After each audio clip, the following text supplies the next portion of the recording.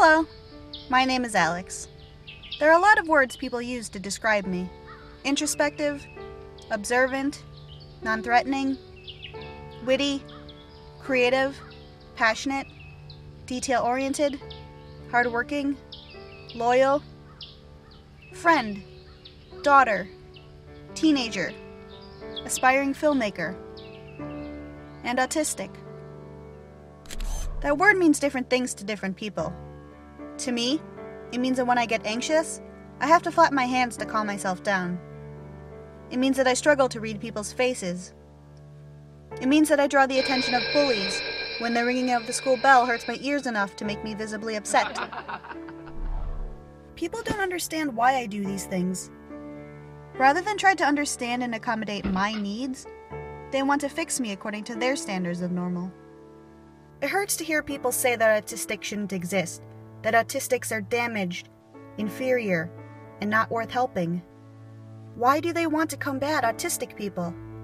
Why do they want to stamp out my kind? My autism is what makes me me. It may be responsible for my weaknesses, but it is also responsible for my strengths.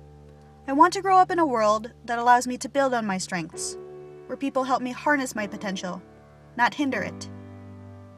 I want to live in a world where I have the same opportunities as you, to go to university, get a job doing what I love, and walk down the street knowing that people don't fear me, but accept me.